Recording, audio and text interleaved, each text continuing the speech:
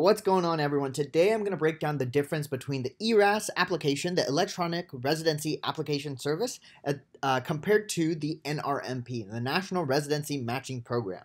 And I'm going to talk about this because I personally had a lot of questions about what the heck is the difference. I thought they were the same because you have to fill out the ERAS application to match, but they're not.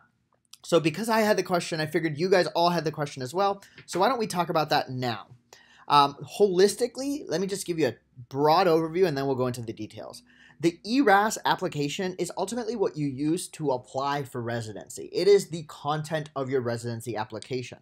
However, the NRMP is the means through which this application is matched with a program. So it's almost like the ERAS is the content, it's the engine, and the NRMP is the actual holistic car that delivers that application to different programs and then connects the two when you have to match, because you will list your programs, the programs will list you, and the NRMP is responsible for you to match with your programs. So again, ERAS is the application, NRMP is the process through which you actually match utilizing that application. So with that being said, let me now actually show you the overall ERAS application, what it includes and what it doesn't include. Everything I'm showing you here, I'm going to include as a PDF in the description below. So if you have any questions about any of this stuff, it will all be included in the description of this video.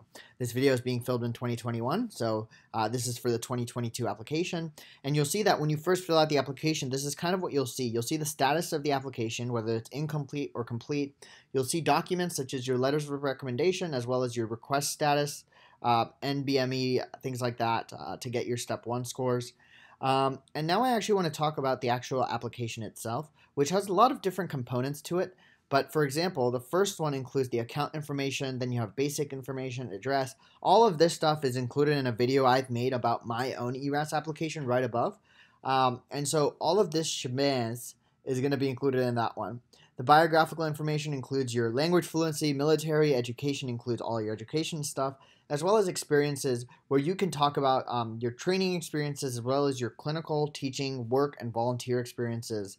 And then if you have any questions, you can add those in, as well as licensure and publications. At the end, you'll review and submit, and this is holistically what accounts for your overall ERAS application. And then, of course, there is the MSPE, which is the Dean's Letter that every medical student will have, as well as the application release form, and then actual submission. So this is ERAS. This is the content that you fill out to ultimately match, but this is not the process of matching itself.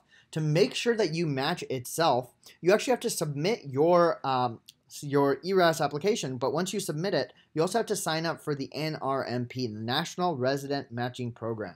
The whole PDF for applying and getting your account number for the NRMP actually happens in September. ERAS opens in like July.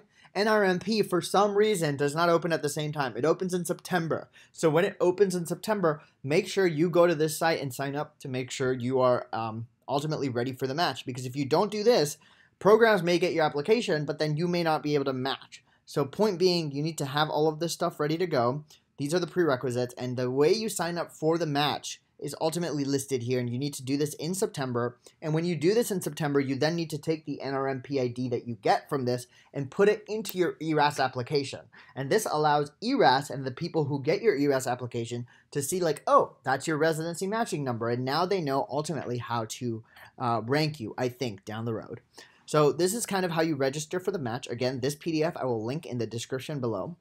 And then you also have a nice handy-dandy checklist to make sure that you have all the tools you need to make sure you understand what the match is about.